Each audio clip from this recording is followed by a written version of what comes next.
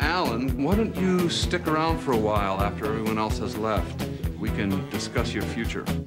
Because that's when the real party starts anyway.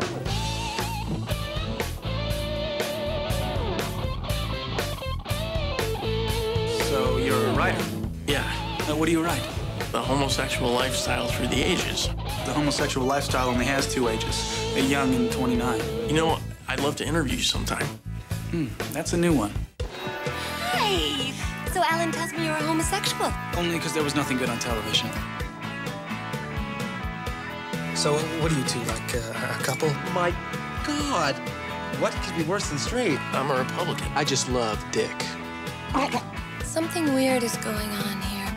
You want a shotgun? Why would a straight Republican write a book about homosexuality?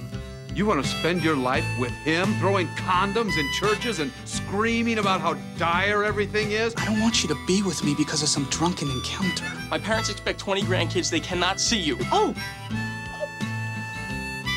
So how do the two of you know each other? I like the hat.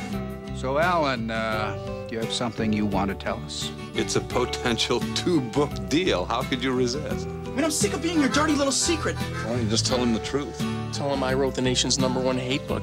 You're making things right with the gay community. Make things right with him, too. We can take that road trip you always wanted to take. Through all of it, I never stopped loving you.